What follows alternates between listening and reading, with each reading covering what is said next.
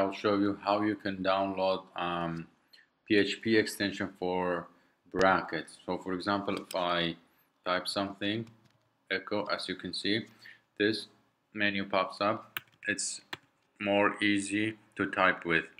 So let's see how we can download. Go to Safari and search for PHP extension for brackets, and scroll down till you see GitHub.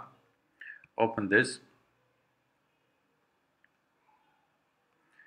and download the zip folder.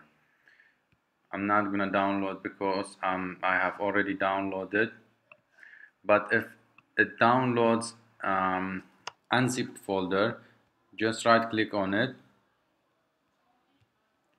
and compress the file.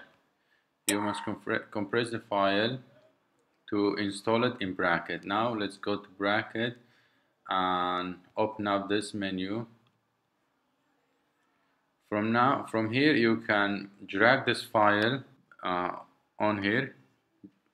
Let it hit. This will pop up. I've already downloaded because of that it's giving me this. For you it will install right away. So after you install it, you can check it out. Let's echo hello from